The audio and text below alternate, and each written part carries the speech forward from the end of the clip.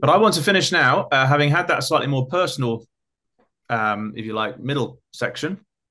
I want to finish now by thinking more towards the end of the letter about, and really giving an extended answer to, I think it was Ben's question, why did Paul write Romans? And I think, as I said in response to that earlier, I think it's only at the end of the letter that Paul almost reveals his hand, reveals why he had taken such a long time by comparison to other letters he wrote, such a long time to explain the gospel. Now, remember, Paul didn't plant this church in Rome. We're not sure who did. The Catholic Church is convinced that it was Peter. I'm not so sure, but who knows? It could have been other merchants and traders after the day of Pentecost. But somehow this church in Rome was established apart from the Apostle Paul. So he's not the apostle to this church, the founding pioneer. So at one level, he writes a letter that is perhaps a little bit less circumstantial. When you read 1 and 2 Corinthians, you realize he's really firefighting on several fronts, and therefore you never get an extended explanation of the gospel because he's always responding to issues that are arising in churches that he feels responsible for. With Rome, that's different. And so you get a more sustained explanation of the gospel. So at one level, you could answer Ben's question, why did Paul write Romans, by simply those kinds of arguments that it's a less particular or circumstantially driven letter because he wasn't the leader of that congregation or the founder. And so he's just, if you like, explaining the gospel.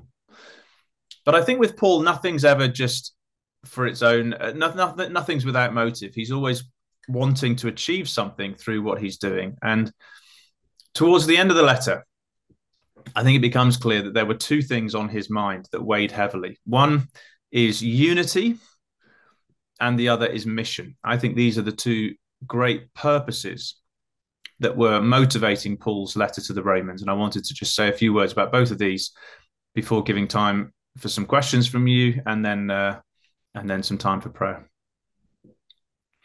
So the first is unity, and this becomes apparent from Romans 14 onwards. We started, if you remember, by looking at Romans 12.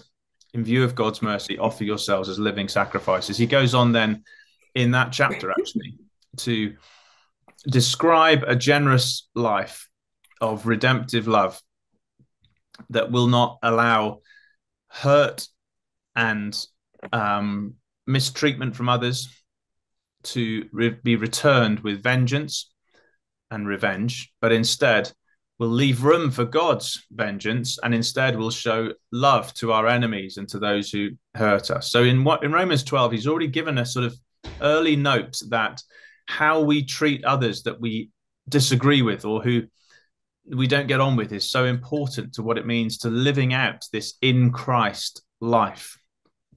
But it's in Romans 14 and 15 especially that the theme of unity comes to the fore in a much more obvious way. And once again, I'll just share a couple of slides that hopefully will help us with this. Let me just get a big screen somehow. How do I do that? There we go. Here's some verses, just brief, just for time. I just chose a few highlights from 14 and 15. Accept the one whose faith is weak, without quarreling over disputable matters. One person's faith allows them to eat anything, but another whose faith is weak eats only vegetables. And then all of this goes towards an end, which he captures beautifully in 15:7, so that with one mind and one voice, you may glorify the God and Father of our Lord Jesus Christ. Notice the repetition there of the word one.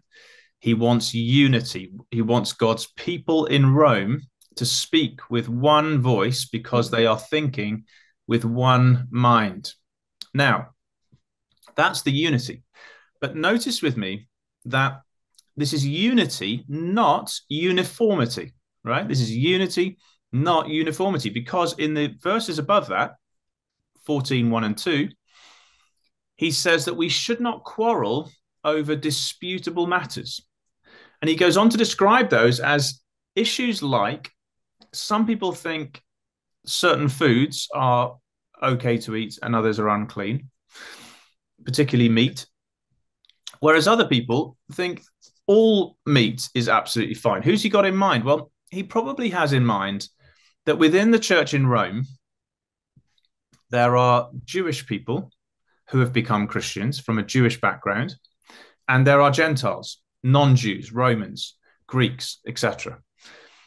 And these two different cultures are clashing within the church, within the Christian church, within the different house churches. It's possible, in fact, that they're not just clashing, but they are slightly separating, that there are some house churches meeting in Roman villas that are non-Jewish in their makeup, and then others that are more Jewish, and they're almost separating, not talking to each other, suspicious of each other, because for the Romans, the Jews were just odd. They just couldn't understand these strange customs they had of kosher meat and circumcision and Sabbath laws, and they thought they were just strange. And just because people have become Christians doesn't mean that they don't find certain things about each other strange. Have you noticed this? It's quite possible to have a genuine faith in Christ, but still feel like there's certain idiosyncrasies about each other that wind us up or make us feel a bit like we don't understand why each other reacts in the way we do. And these kinds of issues, perhaps multiplied by the way that the church in Rome was reflecting the culture in Rome. Jewish people tended to be more in a ghetto culture, separate from mainstream Greco-Roman society. That culture was invading the church and causing fault lines and division. And Paul was not happy with it. Notice he's not prepared to settle for the idea, well, there are some churches that are more Jewish and some that are more Gentile. No. He says, I want you to be one, that with one heart and with one mind and one voice, you may glorify, not two, but one. So unity, I think, is one of the answers to Ben's question. Why did Paul write Romans? Now, notice here, and I picked this up with the unity, not uniformity point. Notice that Paul, on the issue of eating meat or only eating vegetables, on the issue of drinking alcohol or being teetotal, which is another thing that comes up, on the issue of Sabbath observance, one day of the week is still holy, or not seeing any day as special, which also came up. Notice with me, this is really important, Paul never calls it. He never decides the issue. He never says, here's the announcement, this one's right and that one's wrong. We should all eat meat or we shouldn't.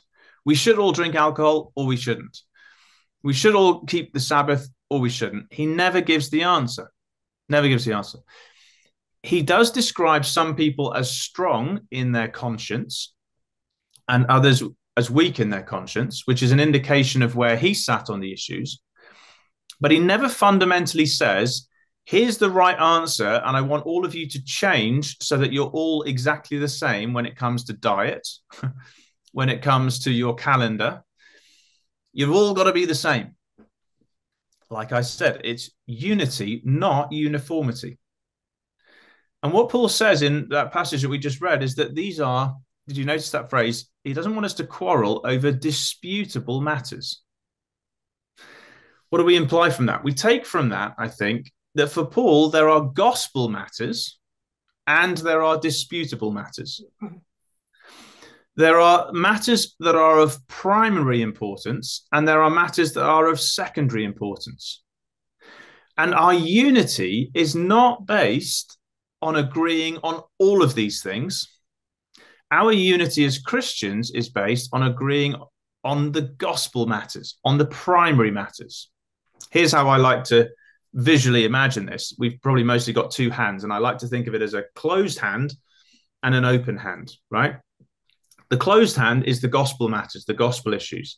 We've got to keep this hand closed, because if we start opening up this hand and offering these things away as if they are secondary of importance, we lose everything that it means to be Christians. We lose the heart and soul of our faith. In the closed hand, then, we need to keep this hand closed to say, well, what has Paul said in Romans? We believe that Jesus Christ is God's Son. He opened with that in Romans 1 verse 4, that he was declared with power to be Son of God through his resurrection from the dead, Jesus Christ our Lord. You know, that's closed hand. that we're all sinners. Notice how Paul used the doctrine of sin. And this is what I mean about how he didn't he didn't show us at the beginning what he was doing, but just subtly he was building unity even when he explains sin. What does he say? There is no difference. Have you noticed that? Romans 3, there is no difference. For all have sinned and fallen short of the glory of God. It's as if even early on, he's just saying, I'm not going to tell you what I'm doing yet, but I want you to see that it doesn't matter whether you're a Jew or a Gentile. There's no difference. We're all in the same predicament before God. So sin is in this hand. Salvation through the justifying, atoning work of Jesus. The Spirit that we've been given. The Spirit who makes us sons and daughters of our Father in heaven. The Spirit of adoption. The hope that we have at the return of Jesus of a new creation. I'd say these things go in the closed hand. They are gospel matters. We can't afford to compromise on these things because this is our unity. But in the open hand, there are these other matters. Should a Christian drink alcohol or not? Is the Sabbath still a day that should be kept holy or not? How old is the earth exactly? When will Jesus return, and what particular events will precede that and follow that? What are exactly our male and female roles? Are they exactly the same? Are there some differences? When we take communion and baptism, what exactly is happening in those moments? You know, I would say personally that these belong in the open hand. We're not all going to agree on these things. You only have to read church history to realize that. And that's okay, because our unity is not uniformity. It is a unity that is gospel unity. We are united in these things, and these things are much bigger than anything that could divide us in this hand. What we have in common in Christ is much greater than the things that we might disagree over. And so we act as one, united in Jesus, based on gospel truths, and we avoid quarreling over disputable matters. Now, that doesn't resolve everything, of course, because the real dispute is what do you put in the closed hand and what do you put in the open hand? I wouldn't be surprised if that's where we're going to go in our questions in a moment when you want to ask what you think. What goes in this hand, what goes in this hand is probably more than anything else what is tearing the church apart right now, particularly on questions of human sexuality. But just leaving that aside for one moment, what Paul is doing in Romans, Ben's question, why did Paul write Romans? He wrote it to build unity. He wrote it to say to the church, stop falling out over small matters and get united over the big things. Stop falling out over small things of personal difference, cultural difference, personality difference. Find your unity, rediscover your unity in the gospel. I think that is such an important message for the Christian church right now. It's so easy for us to fall out over secondary matters, and as a result, to lose our mission and impact over primary matters. We lose sight of the gospel because we're squabbling over other disputable matters. And Paul's saying, look, just leave those other things. You're not going to agree on those things. And you don't need to. You can agree to disagree on the alcohol question. You can agree to disagree on the meat question. You can agree to disagree on the Sabbath question, but you find your unity in the Christ story, in the message of the gospel. That with one mind, notice the importance of this, it's a world that needs to hear God's people with one mind and with one voice, glorifying the God and Father of our Lord Jesus Christ. So unity is the first big reason.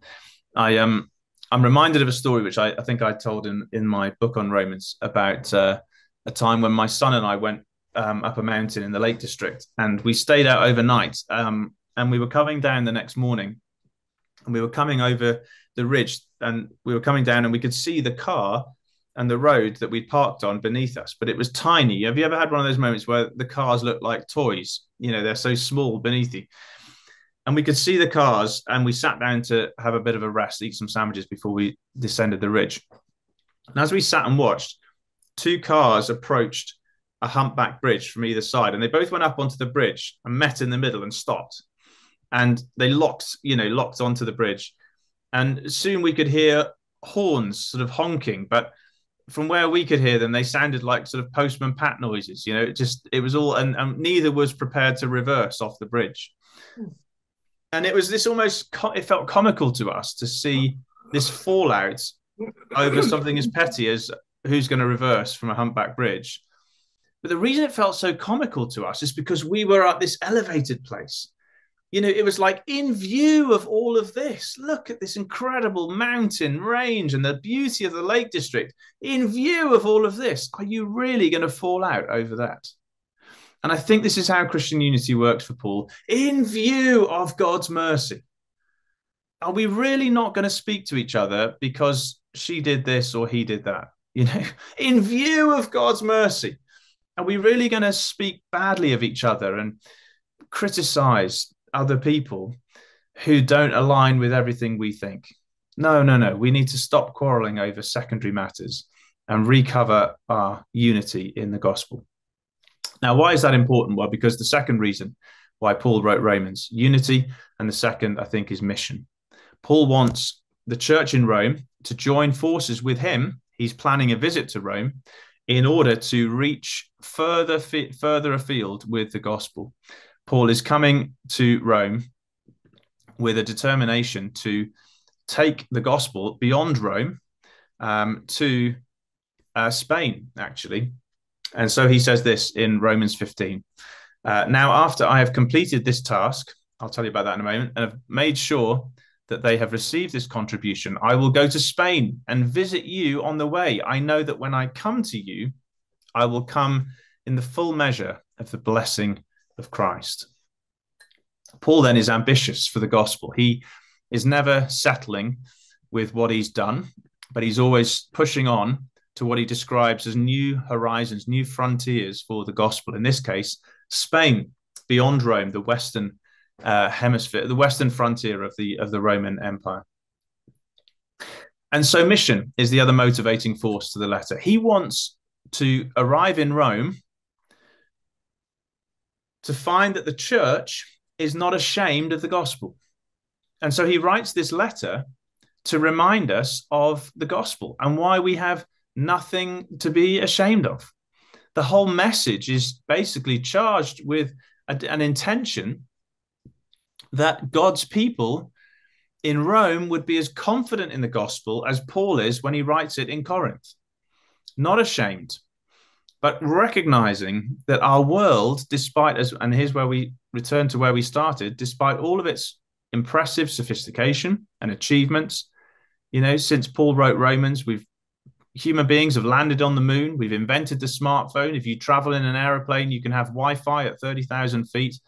Humans are incredible. We can do some amazing things, but we are no better off, spiritually speaking, than we were when Paul wrote Romans. There is no further progress on the human attempt to overcome death. Have you noticed this?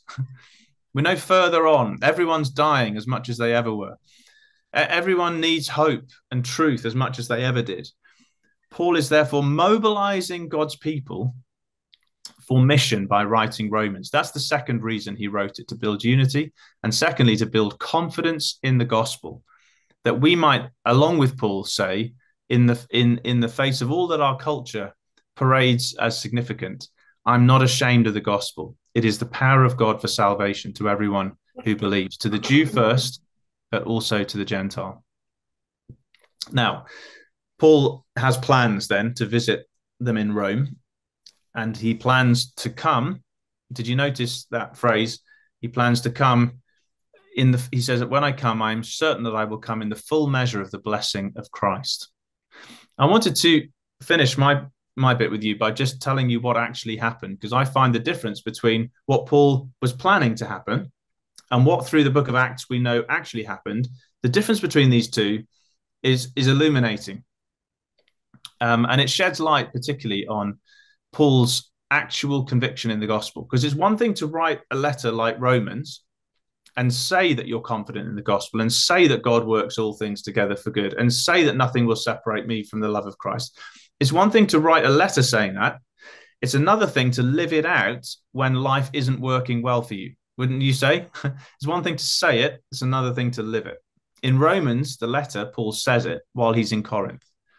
But by the time he actually arrived in Rome, he was having to live it by faith. You see, even when we are committed to mission, even when we are determined to be living sacrifices who are set apart for God's purpose in our lives, even when that's our commitment, it doesn't guarantee that things will be easy. In fact, more than that, even when we have a plan, it doesn't mean that life will go to plan. Paul had a really clear plan and it didn't go to plan. Does that encourage you slightly? Even the great apostle Paul had a tremendous plan and then nothing worked out according to the plan. Let that encourage you. If that can happen to Paul, it's not a surprise that it can happen for us as well. See, what actually happened, let me go back to the screen and talk you through this, because what actually happened was, he says in the verse that I just put up on the screen that he, after I have completed this task and have made sure they have received this contribution, I will go to Spain and visit you on the way. What he means, what he's referring to is that he wants to go to Jerusalem first before coming to Rome, because he's raised money for the poor Christians in Judea. By the way, isn't that interesting that Paul wasn't just about preaching the gospel? He was also involved in, if you like, humanitarian aid, raising money. This particular trip wasn't a preaching tour. It was about taking money to help people who were poor. So the gospel is about, for Paul, was not just about preaching it, but also demonstrating it in word and in action. Anyway, when he went to Jerusalem, he was arrested in the temple because he was accused of bringing Gentiles there, falsely accused, into the holy place. He was arrested. They tried to kill him, the Jewish people, when they realized it was Paul who'd been causing trouble for them all over the world. The Romans rescued him from an assassination plot, and they took him to Caesarea Maritima, which is just north of Tel Aviv today. And there they put him in prison. And there's this little verse in Acts where Luke says 2 years later, he has one trial, and then it's 2 years later he was called to another trial. And it's as if you just think about that. The great apostle Paul stuck in prison for 2 years with seemingly nothing to do and nothing happening. Not exactly the plan. He was meant to be in Spain by now, and he was rotting away in prison. Well, eventually he's released, or not released. Eventually he appeals to Caesar, and he's put on a ship to Rome, but under armed guard, to deliver him to Caesar, to see whether Caesar will decide as a Roman citizen whether he should live or die. But at least the plan is back on track. They're now sailing to Rome, only off Malta, the ship hits a storm. The whole boat is destroyed. They're all in the water fighting for their lives. They make it onto the shore, only to find that as Paul puts a log on the fire, a viper jumps out, locks onto his arm, and but for God's grace would have poisoned him. And at that point, you just think 2 years in prison, shipwrecked off Malta, snake bites on the island. Paul must have sort of looked up and thought, God, what have I done? What's going wrong? Everything that he'd planned wasn't going to plan. My point is, by the time he actually arrived in Rome, having told him in this letter, look at this verse, I know when I come to you, I will come in the full measure of the blessing of Christ. Having told him that in the letter, he now arrives on death row under lock and key, fearing for his very life. And it would be fair to say, so does he now believe all that he preaches? When you're in that sort of situation, are you able to say, I'm not ashamed of the gospel? When you're on death row, are you able to say, God works all things together for good? When you're facing the end, are you able to say, nothing will separate me from the love of Christ? Well, the answer in Paul's case is yes. He absolutely practiced what he preached, because you can visit today. Can you see this picture off to the side? That's why I'm leaving the screen on. Can you see this picture of a hole coming down through the roof? This is in what's known as the Mamertine prison, and some of the Romans course that you can do in your small group. We filmed it in this dungeon, and this is almost certainly where Paul was held right at the end of his life before he was executed in around 67 AD.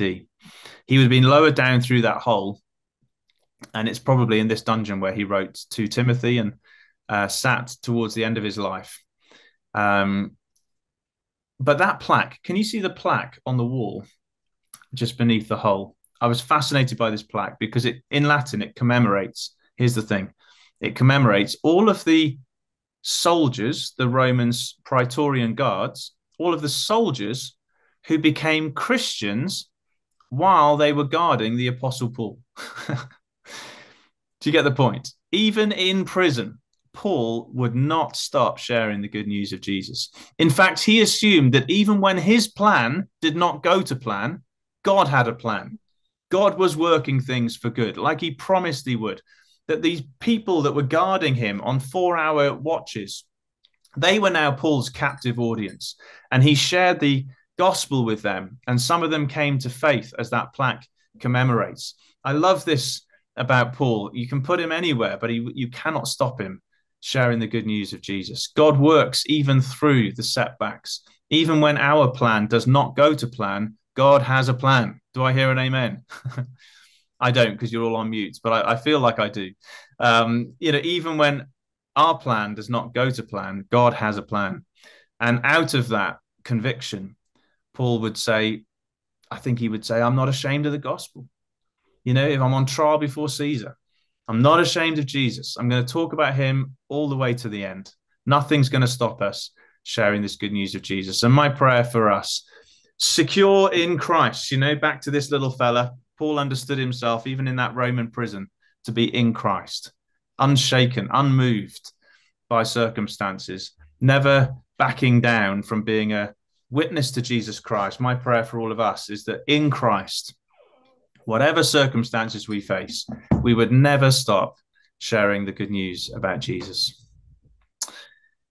Amen. Well, that brings us into land. I wonder if I'd love to just pray for you before we absolutely finish, but I wonder if there's any questions or comments that you have. I think I'd say I would probably want to expand things out. Let me flip it around and say more how do we know what's a primary matter? Because everything else would be secondary, but what's a primary matter?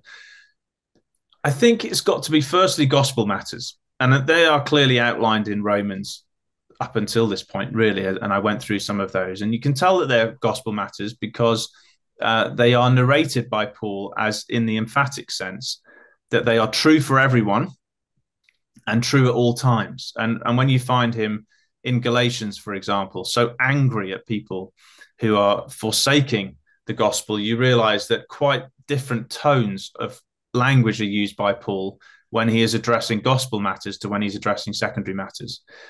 The point that perhaps needs to be made, though, is there are gospel matters, but because the gospel message about Jesus is housed within a larger story of Scripture, arguably there are also creation matters, not just gospel matters. There are matters rooted back in the story, and the gospel presumes on that story in making sense of itself. So obviously, matters of human sexuality, I wouldn't call them gospel matters. They're not intrinsic to the message about the risen Jesus, but they are creation matters, intrinsic to the story that underpins the message about Jesus. And that's part of the challenge of thinking this through. It would be rather neat for us if there was a section where Paul had outlined all of the primary matters. I don't think he does. I think there are sections, and 1 Corinthians 15 is the most obvious, where he says, I want to remind you, brothers, of the things of first importance. And then he goes on to say, Christ died for our sins, that he was buried, that he was raised on the third day. Gospel matters. But I think we probably need to add to the list of gospel matters, we also need to add creation matters. And that's where the human sexuality thing is perhaps best defined. And I'd like to pray some verses in Romans over us, which I think are just a wonderful, almost conclusion to the letter. In Romans 15, very famous verses, Paul says this in verse 13, may the God of hope fill you with all joy and peace as you trust in him, so that you may overflow with hope by the power of the Holy Spirit.